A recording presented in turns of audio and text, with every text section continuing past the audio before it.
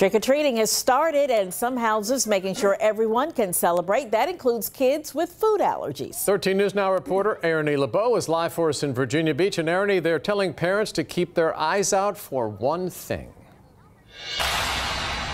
Yeah, that's right, David. They're telling parents to look out for these teal pumpkins. This basically lets you know that that home is offering something in addition to candy for kids who have food allergies. And this is basically to include them in the festivities because, as we know, Halloween is all about costumes, pumpkin carving, and of course, trick-or-treating. If you look out here, you can see the kids on the street are getting ready to do just that.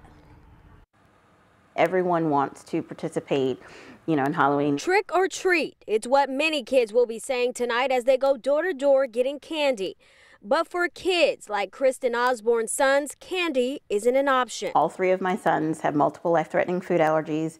We avoid food from wheat, dairy, egg, peanut, tree nut, shellfish. Kristen has these teal pumpkins outside her home, and they let trick-or-treaters know that her home has things like toys, stickers, and bouncy balls for kids who can't have candy. It's called the Teal Pumpkin Project. It's a way to let kids with food allergies trick-or-treat safely. Being able to offer something that's safe and it's not food for our children with food allergies is just life-changing. And she says this time of year, those in the allergy community often hear about a child eating something they shouldn't have. Knowing that others pass away because of a life-threatening allergy, whether they were aware of it or not, is just devastating to the community. And with more people putting these pumpkins outside their homes, she hopes this will become another Halloween tradition to keep kids safe.